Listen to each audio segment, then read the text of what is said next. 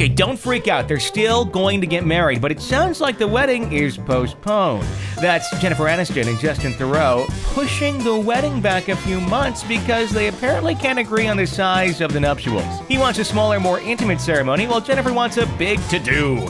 None of this puts their love for each other in jeopardy. Sources continue to claim that the pair is still madly in love and they will eventually walk down the aisle. And yes, they're still looking forward to the big day, whether it comes sooner or later.